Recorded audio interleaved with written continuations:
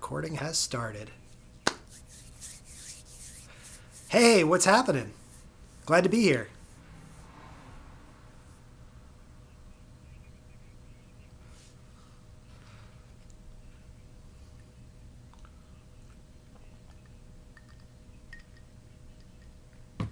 It's got to be the Dallas Cowboys. I mean, they're America's team.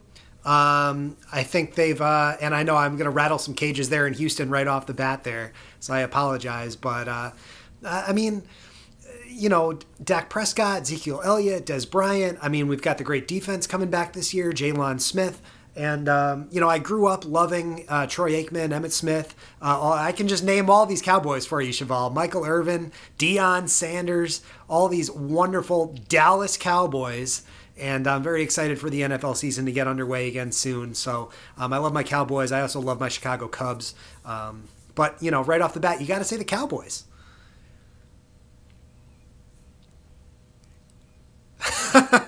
I tripped him up already. There you go. I said I tripped you up already. You weren't expecting that.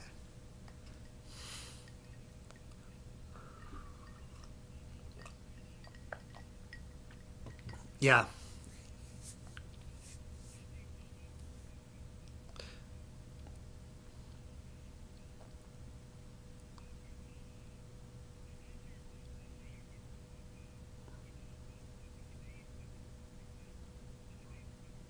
Yeah, so I've got a copy of the book right here. It's called 50 States, 100 Days, the book. And I wrote the book right after my trip around the country in the summer of 2015. So I'd volunteered with a different youth-related nonprofit organization in all 50 states over the course of 100 days. I did this solo, without a corporate sponsor of any kind. I traveled in alone in a 2007 Honda Accord that I call the Honda Hotel. And I wrote the book in November of 2015, right after the trip ended, as an ebook. It was published in print this year in March of 2017, and it actually will bring you through step by step and state by state, 1 through 50. And we see here state number 19 is Oregon with new avenues for youth, and each chapter tells you the story of a different youth-related nonprofit organization that I volunteered with during that summer.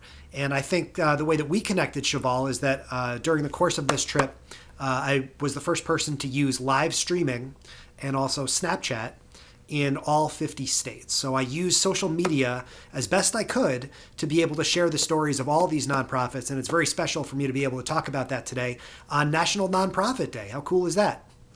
It's like we planned it that way.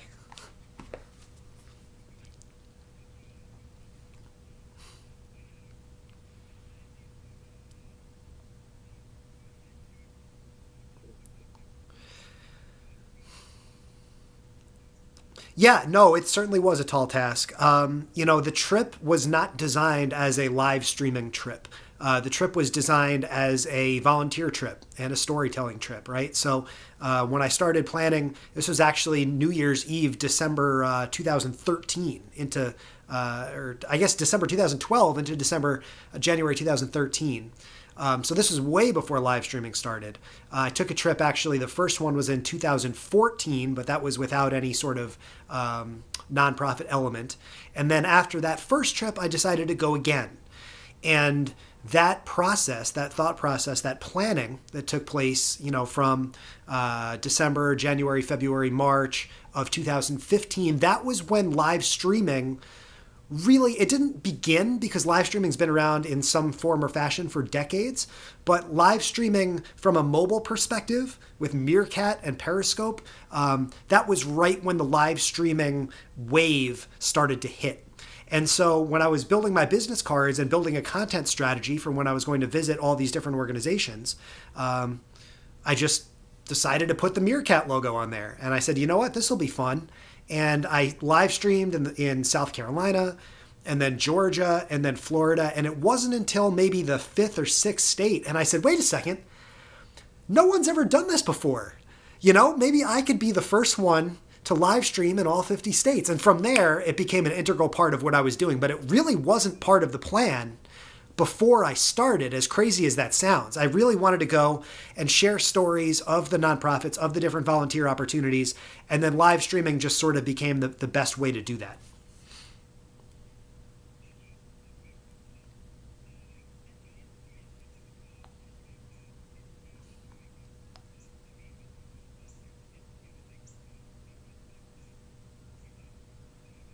Yeah.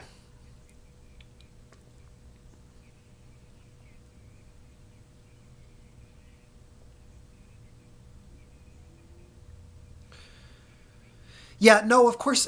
I think when you head out on a trip like this, and of course, most people won't, most people won't go on enormous 100 state journeys like, or 100-day, 50 state journeys like that. But one of the keys, Cheval, is consistency, right? And I think that's a lesson that anyone listening to this podcast, no matter what you do in your business, whether it's for profit or nonprofit, or you're just an entrepreneur, you want to have consistency. And so I'm really grateful to be part of What's the Word family now, with well over 300 episodes. So congratulations on that. But I think that's definitely just a testament to when you have an idea, you believe in it, and you keep on creating over and over and over again, it's really amazing how far you can go, right? And so I wanted to create a systemic sort of process to be able to create content at each organization that I visited. And this is something that I repeated last year with Humana as well. It's something that we did in San Diego with the Big Brothers Big Sisters of America National Conference a couple months ago, where you want to create something, you want that something to be the control, right? So we want to create basically the same thing each place we go, each organization we visit, each interview that we do on What's the Word, right? And the variable is that content that's within there, right? So when your audience is looking at what you're creating on an ongoing basis, they know they can Google Cheval, they can look on your Facebook page, they can look on your YouTube channel, they can find What's the Word, and they know what to expect when they open up that episode, right? So the variable is all the different guests that you have. The variable was all the different organizations that I worked with. But when you control the process, when you have an idea of what it is that you want to create from a file size standpoint and what it's going to look like, etc., you're really able to make something really special on an ongoing basis.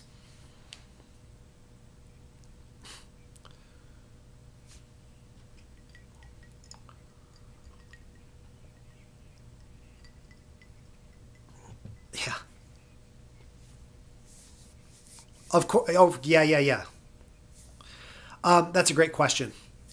Yeah. So there were two junctures in the book during the trip that I really thought that I was toast.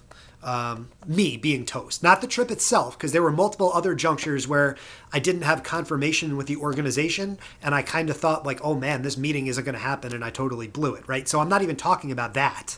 Memphis and Rhode Island and Connecticut, not even going there. But in New Mexico and in Maryland, I broke down mentally, emotionally, physically. Like I was in tears. I was really struggling, especially in New Mexico. That was definitely the worst because, you're out there in state number 12, 13, and you got a long way to go, man. You know how far it is to drive west across Texas. I mean, if I told you to go drive to New Mexico right now, Cheval, you'd be like, no way. That is a long, hot, draining ride, to go across that state of Texas there. And I think it took a lot out of me, to be honest with you. And, I think what got me through it, quite honestly, were a couple of things. One was the live streaming community that I knew that I could press a button. When I was struggling, I went out to a parking lot, at a hotel that I was not staying at because I was running out of money already. And I pressed the button to go live on Meerkat. And I was just spilling my emotions out to people that I had never heard of around the world. And to be able to do that and be able to get that feedback and get that guidance and get that emotional support was a huge help. But I think the other thing that got me through it, Cheval, was the belief in the bigger picture, the belief in what you're doing, the belief in the fact that no one wants to hear the story of the guy that visited 13 states in 24 days. You know what I mean? No one, that's not a story that you go tell your grandkids and your great grandkids. You don't go buy that book at the local library or at the local bookstore or rent it out from the library. So for me, I had to just keep thinking back to what I really believed in from the beginning, which was, this is the coolest thing I can possibly think of. I know I can make a huge impact in the world. And you know what? If I stop now, I'm letting people down. I'm letting down these organizations. I'm letting down these kids. I'm letting down these communities that I know that I can help and I can benefit when I make it there. And so from then on forward, it was all systems go.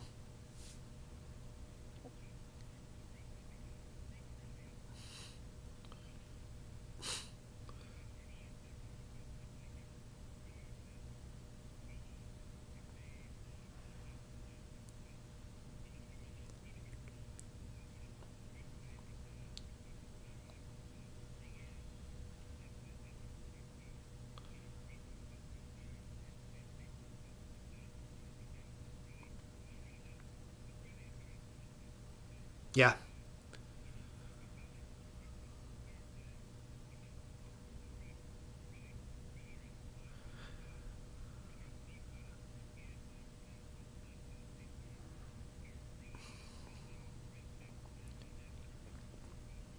Yeah. Yeah, there's two big things you just said there, Cheval, that I can touch on. One, the idea of believing in the process, right, and enjoying the process, right? Like being out there on the road is something that I still love to do. I love road tripping. I love traveling, and those 100 days, technically 99 days, but who's counting, right? Those 100 days. Were some of the most special times of my life. Getting a chance to meet people like Abby in Wyoming, and getting a chance to interview Nicole in South Dakota, getting a chance to go up and meet the team at Covenant House, Alaska, and Anchorage. My first time stepping foot, in Alaska and Hawaii. So it was very, very special there. But I think I don't want to draw the conclusion as to what you just said. Not everyone has that big goal in mind. Not everyone is driven, and not everyone is dedicated to achieving something bigger, right? A lot of people just live their life day after day, and they're not thinking about, what big direction they want to go in, right? And so when you talk about you need to remember that you're working towards something bigger, you really do. You have to start there. You have to think, where do I want to be in 2 years, in 5 years, in 10 years? And for me, Cheval, it's always been even bigger than that. It's been, what do I want to be remembered for? You know what I mean? When I die, and we're all going to die someday, but when I'm not on this earth anymore, how do I want people to remember me? How do I want people to say, oh yeah, Chris Strub, that guy, look at what he accomplished, look at what he did. And in my 20s, I felt I wasn't on a path where when I died someday, my legacy would be remembered the way I wanted to. So I look at it as building a legacy, right? I want to be someone who every day when he woke up and put his blue jeans on, right? There's a plug for blue jeans. When I put my blue jeans on one leg at a time, I want everyone for as many generations as will sustain now. And I guess it's kind of in doubt how many more there will be at this point, but I want everyone to say, damn, that guy, Chris Strub, he did everything that he could to make a positive difference in the world. And, good for him.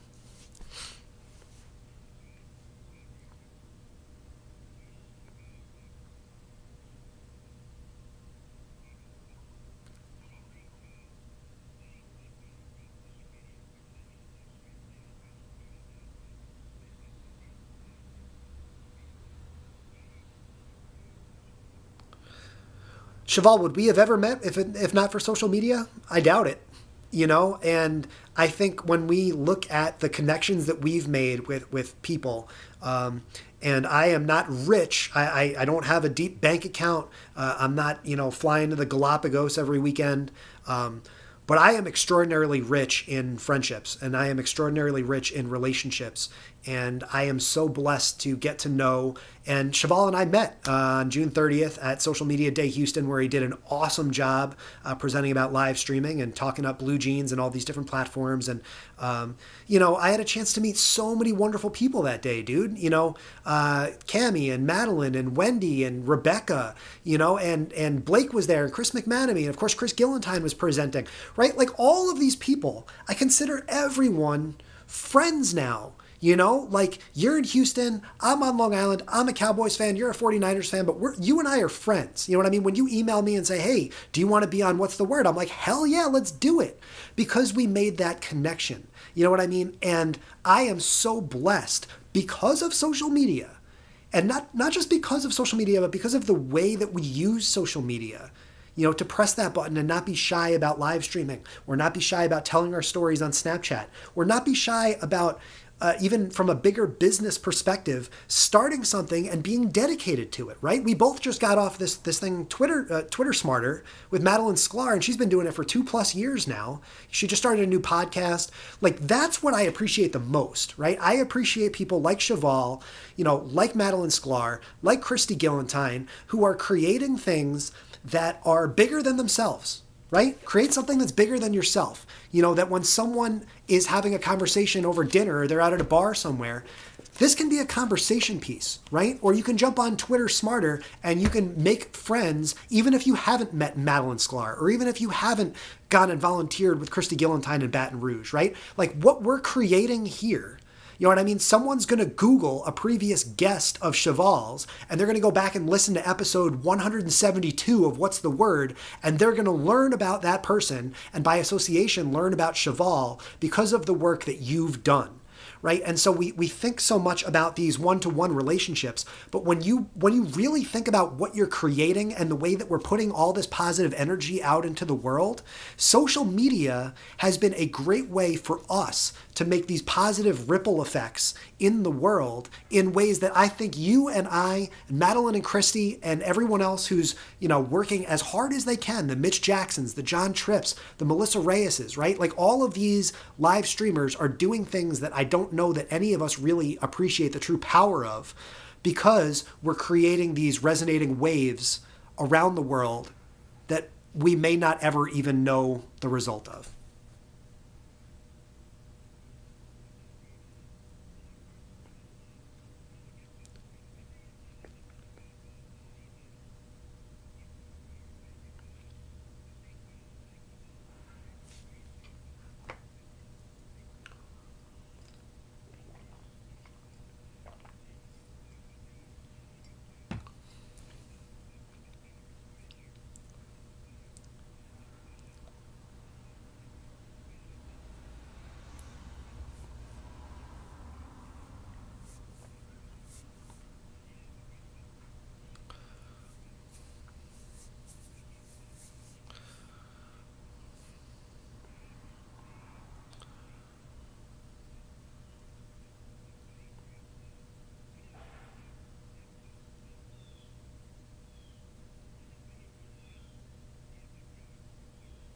Yeah.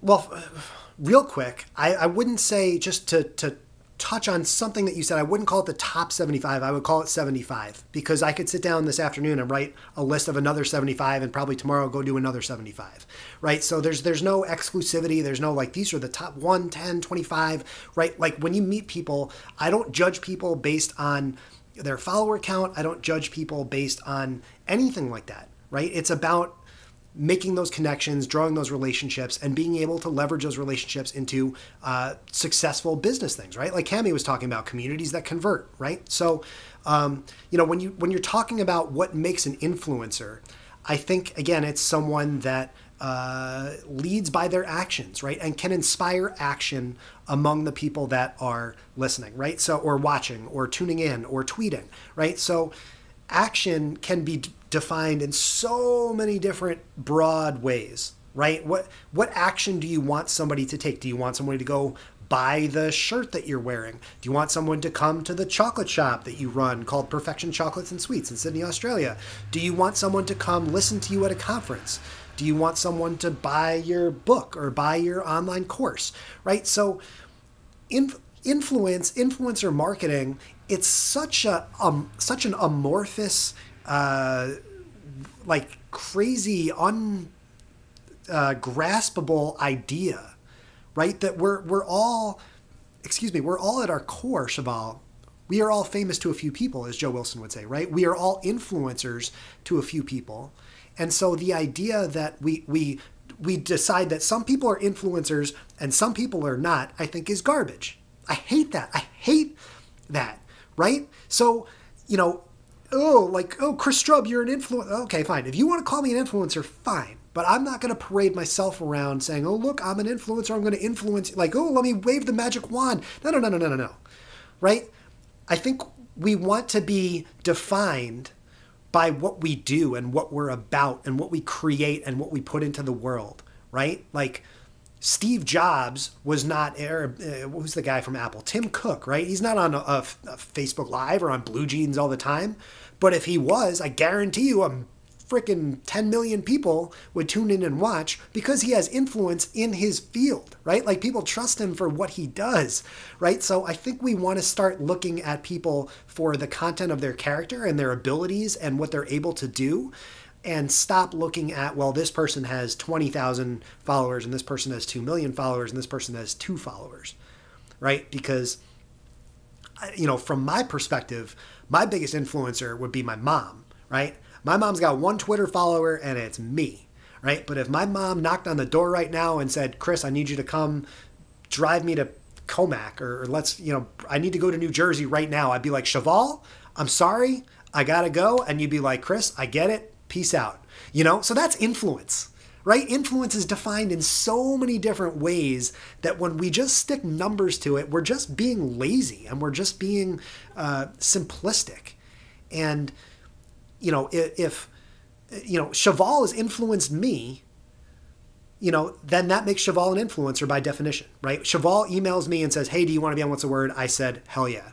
That's influence, right? Because I didn't need to spend this afternoon having this conversation, right? And the other 300 guests don't need to do anything like that, right? But when you exert your influence and you have that power that you've developed through building that relationship, yes, you are an influencer. If you're watching this at home, you're an influencer. You may not think of yourself that way, but when you look at the way that you are affecting what other people are doing in your life, yes, you are an influencer to someone.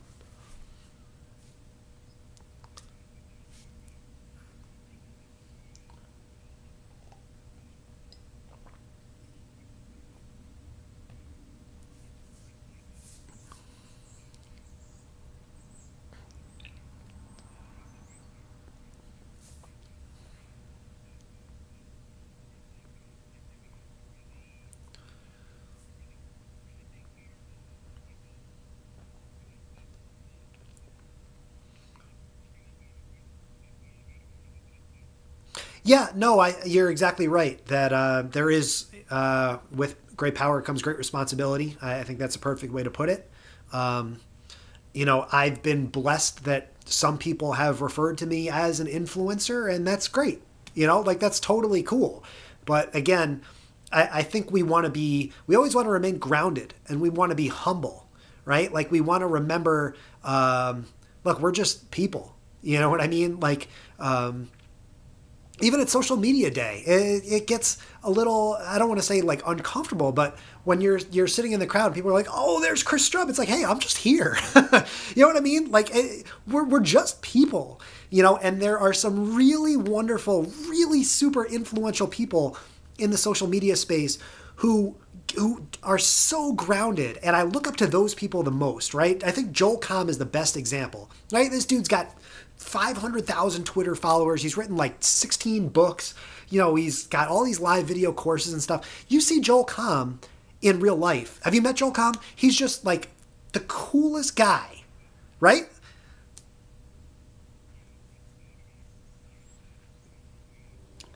And he's just exactly like that in real life, on a live stream, on Snapchat, on Instagram, right? Like he's a businessman and he's a smart man, but he's incredibly personable, incredibly accessible, incredibly sort of personable.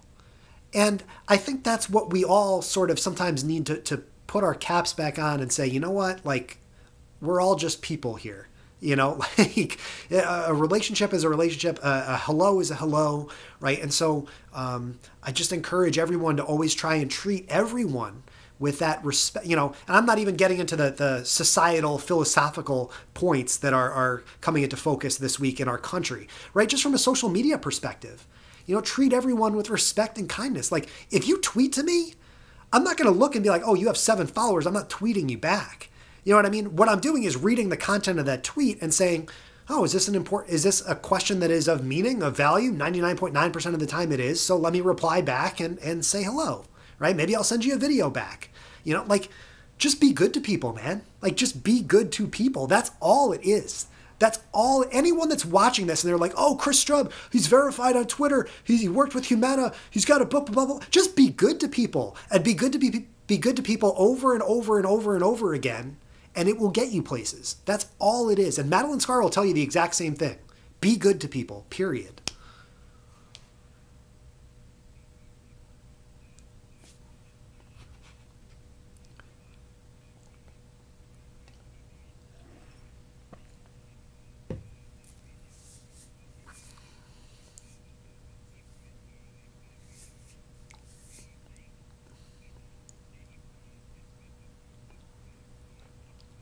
Yeah. Yeah, I take a very egalitarian approach to live video, right? I think that, when Facebook rolled this out and they did it strategically themselves with the billboards and the television ads and the ads on the sides of a bus, right? Like these ads are not showing The Rock and they're not showing Madonna live streaming, right? Like they're showing people sitting in a dentist chair and sharing their experiences with their kids or sharing their experience, playing sports out at a park or, these human experiences. Again, when we talk about we are all famous to a few people, that's where I always like to start the conversation. That's where I start and say, when you put your we are all famous to a few people cap on or the shirt on, and you realize as the director of the Houston YMCA or the Boys and Girls Club or Big Brothers Big Sisters, that there is a community of people out there that needs to hear your message, that will absolutely get value from what you're saying. And not just what you're saying, but how you're saying it, right? When we talk about the way that you deliver your message, everyone can say, oh, donate to my nonprofit. But can people really express it in a way that is meaningful, that is interesting, that grasps your attention, right? That's where live streaming comes into play, where you can press that button and you can demonstrate the emotion, you can demonstrate that feeling and really the why behind your job, behind your message, behind your purpose and your passion, right? So live streaming gives you such an infinitely better way to express what you're about, what you're trying to accomplish, what you're looking to do, than just typing a status on Facebook or even posting a picture, right? A picture says 1,000 words, but a video says 1,000,000,000,000 words, that you can see exactly, what Cheval is about, right? You can see he's wearing a blue collared shirt and he's got his glasses on, and he's looking around now. He's like, is Chris done with his answer yet? Yes? No? I don't know. Like you can read everything about someone in the way that they approach a live video because it's the closest thing that we have today to mimicking a real life interaction. That's why I love live streaming.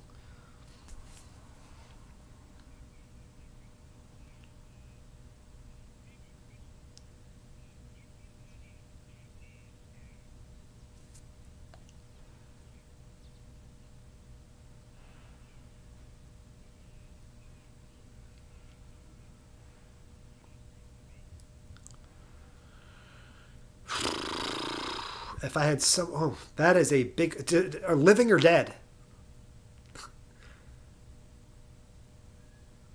Do they have to be alive? Do they have to be alive?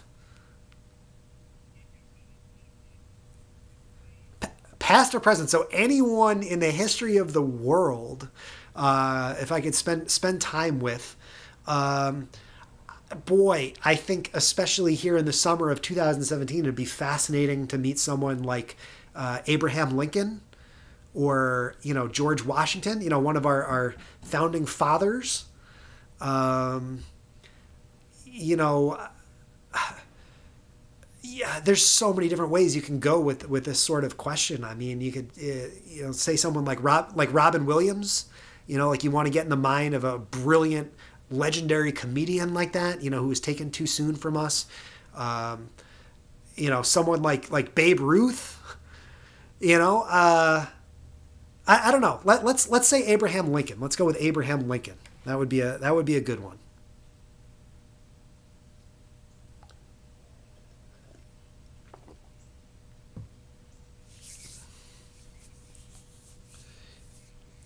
Yeah. Yeah, thanks for asking. So the book is called 50 States, 100 Days, the book. You can search for it on Amazon and get a copy printed direct straight from there. Or you can message me on Twitter and I can mail you a signed copy, and that would be $25 USD. You can learn more about me, the trip, the book at teamstrub.com. And I'm all over social media at Chris Strub. And also, I appreciate you giving me a second to mention the new course that I just launched a couple weeks ago. It's called Live Streaming for Nonprofits.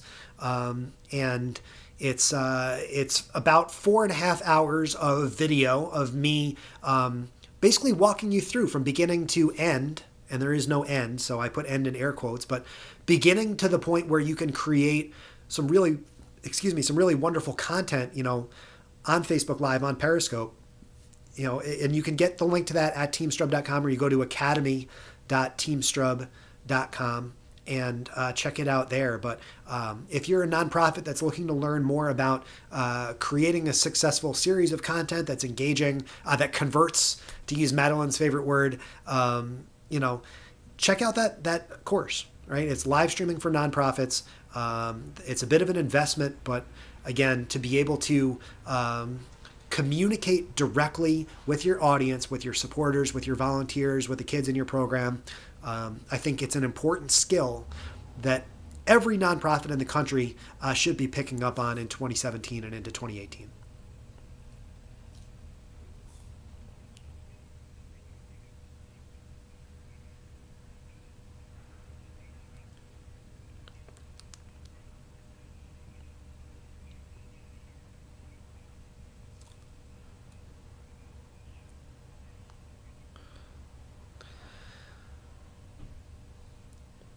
Huh. I shouldn't I? Look, I would say that done is better than perfect.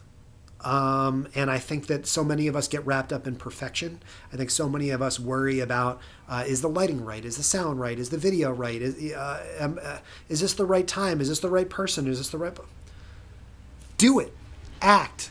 Get started today, right? Like, take a look at what Cheval has done, to compile over 300 episodes of What's the Word, right? Take a look at 50 States, 100 Days, right? And when you read this book, when you watch the videos, you're going to realize, wait, it's not perfect. He could have done this, he could have done that, but you know what? I did it, right? Cheval has done it, right? Twitter smarter. Madeline, I'm sure, would go back in time and do things a little bit differently 2 years ago or even a year ago, right? But look, you only get one shot at life, man. You only get one chance. And as Cheval was saying before, you got to enjoy the journey as you go, right? That this is it. We don't get to do all this again. I don't get to be 31 again. I don't get to be 29 again. And so stop waiting, stop thinking, stop over planning, and go out and execute and do it and learn from your experiences, learn from your mistakes, and then go on and do something better. That waiting is not going to get you anywhere. And Cheval, I really appreciate your time. This has been awesome. I'm so grateful for you for taking the time this afternoon, for inviting me. And I'm really grateful to have met you in Houston. You're the man. I'm proud of you. I'm excited to see where you'll be presenting next. And proud of all that you've done as a pioneer for the Blue Jeans Network also. They should be really happy and fortunate to have you if they're watching or listening. You are awesome. Keep up the great work, and I'm excited to see you in Houston again sometime, maybe when the Cowboys come in and beat up on the Texans. We'll see.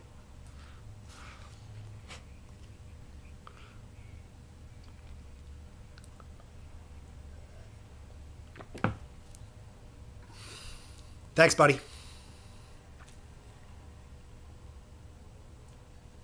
All right, that's it. We're stopping the recording.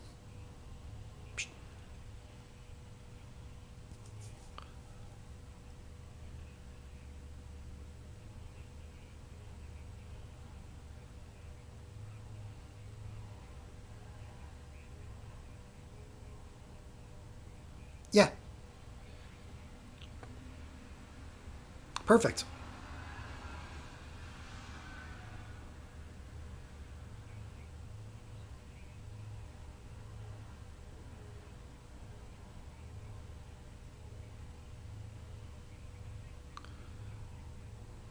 Yeah.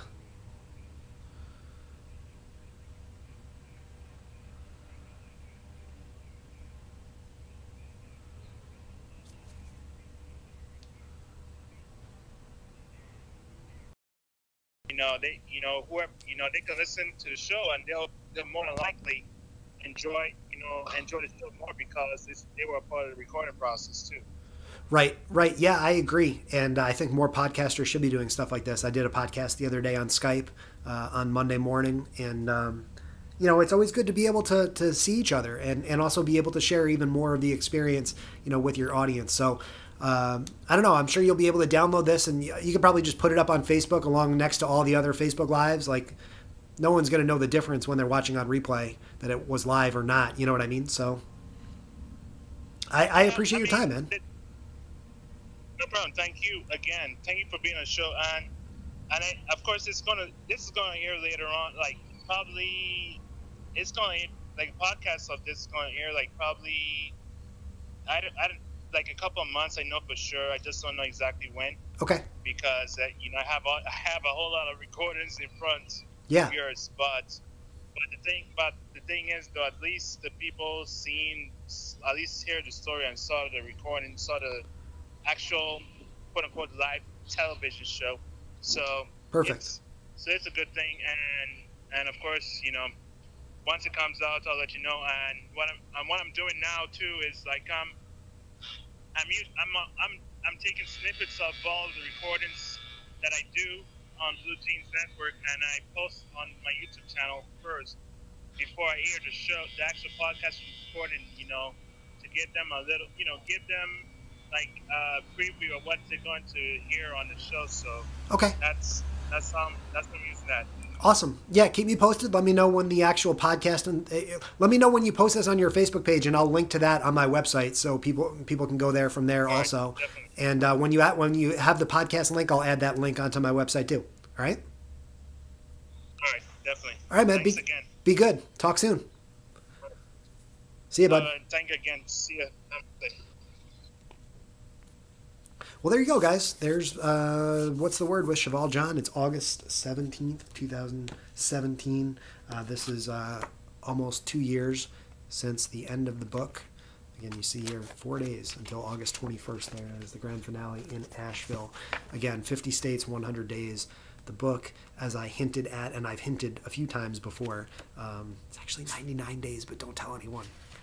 I was not moving much that 100th day anyway.